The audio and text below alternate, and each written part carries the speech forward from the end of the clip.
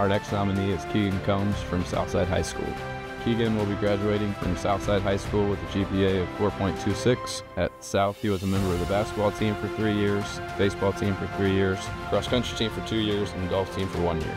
Keegan has been an active member in the community, serving the youth and coaching basketball and soccer at his church. He's also been involved in leadership committees at his high school. Keegan will be attending Trine University this fall. Keegan has worked with PSM Performance for the last 3 years as a member of the EDGE Performance Program. Last year, he worked with us as an intern as well. Keegan's commitment to growth and hard work has allowed him to grow as an athlete and person. I know his work ethic and selflessness will allow him to be successful with whatever he does in the future.